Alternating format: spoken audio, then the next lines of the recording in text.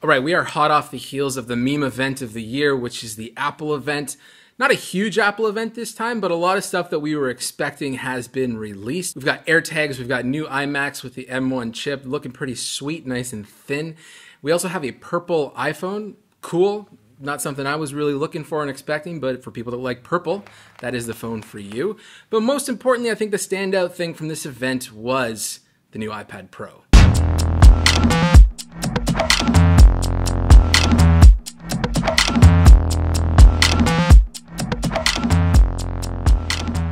Now, what is so interesting about this iPad Pro is that it now has the M1 chip. We've talked about the M1 chip on this channel before. This thing has completely revolutionized, and I don't say that lightly, this has completely revolutionized my workflow. It is one of the fastest computers that I've ever used. It's one of those computers that's almost boring at how good it is. Like, it just works so damn well that it's in the background of my life. It's always working when I need it to. Whatever footage I throw at this damn Mac Mini with the M1 chip, it just eats it up for breakfast. It just works and it's damn good. So anything that has M1 in it now, I am super excited about. But the iPad Pro has just always been such an interesting device in my life. I personally have the 2018 iPad Pro and it's been nothing but stellar for me. But the thing with the iPad is it's an iPad, and an iPad is only an iPad because of iPadOS. And I am someone that just works way better with macOS. And I've honestly been liking a lot of the improvements to iPadOS and the stuff that you can do with it now, like the Files app and the fact that you can use external storage and stuff like that. But it still has just never come close to what I can do with macOS. So what I've been hoping for all this time is just more macOS stuff creeping into iPadOS. But in a weird way, we've kind of been seeing more of iPadOS and iOS creeping in to macOS. But as soon as they showed the M1 chip in that very creepy but kind of cool Mission Impossible spoof that they did, I was like, oh, this is it. We're finally going to get some version of macOS, or we're going to get some more Mac apps on the iPad. But it seems as of right now, it's still just an iPad. Now, I know there's a lot of people out there that can get a lot of work done with the iPad. They edit their videos on it, they edit their photos on it, and that's great. Good for you. If you are someone like me that uses macOS quite a bit, using an iPad can be a quite frustrating experience. You could work on it, you could probably get proficient with it, but you'd have to work on it. It's almost like you have to retrain your brain a little bit to be good with the iPad, or as good as you are with a desktop computer or a laptop. And that to me, it's like, it's counterintuitive to my growth. It's counter to how I want to operate. I need to get stuff done now. I don't want to learn a new way of doing things, especially if I bounce around so much between a desktop or a laptop and an iPad. Like, the iPad just needs to be a good extension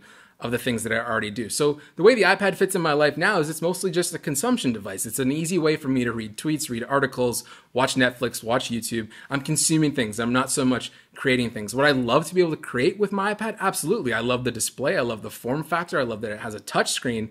And so now that the M1 is in an iPad, all I keep thinking is, oh, we're almost there. It's like a Ferrari with all-season tires. Give me Sport Pirellis for this thing and let me take it for a rip. Now, my buddy Matthew Castanelli on Twitter, definitely go follow him. He's great for iOS shortcuts and Siri shortcuts and all that stuff. He's just a smart dude when it comes to Apple things. He mentioned waiting till WWDC to make a final verdict on this iPad, and I completely agree. I think if this is something that's exciting to you and working with an iPad and you've liked what you've seen from iPads so far, yeah, give me that XDR display. Give me the M1 chip. Give me all this crazy new awesome stuff that's in this iPad, but the software has to match the specs. And so if WWDC comes around the corner and all of a sudden they're like, hey, you can now use Final Cut with your iPad, sign me up. I'm there.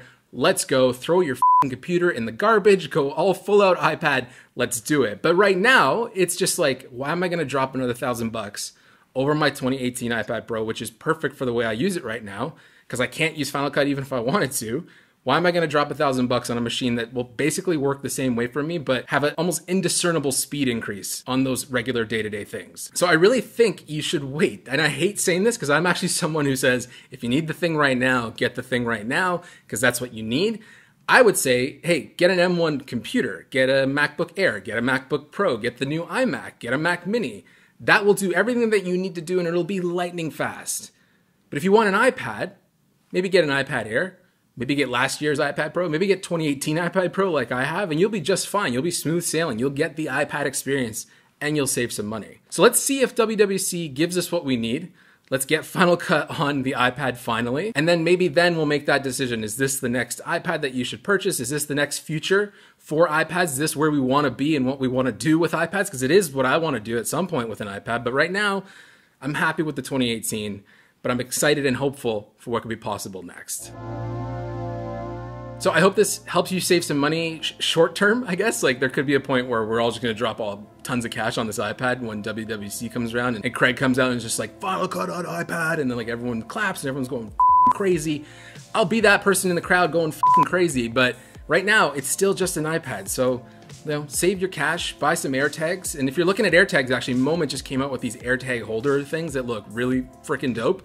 And so I'll probably get my hands on those for a review, but I'm definitely gonna pre-order the AirTags. I love that new Siri remote because I absolutely loathe the current Apple TV remote. iMac, I'm skipping, just doesn't work for me. It looks pretty sweet if you're someone that works from home and wants a funky looking computer, but for me, it's a pass. And the iPad, like I said throughout this entire video, we'll have to wait and see if Final Cut and all the things that we want from macOS, whatever that is, just give me an OS that works like we're used to working. I don't want to rewire my brain. And it's not to be old school. I just want synchronicity between my desktop laptop experience and when I pick up a tablet. Right now, they're very, very separated. It just feels like a big iPhone. But that's it for this video. My name is Patrick Tomasso. I hope you enjoyed it, and you will see me very, very soon. Or maybe you'll hear me. Maybe I'll just do a B-roll video next. Who knows? I don't really plan things, do I? Like, comment, subscribe, and we'll see you soon. Cheers.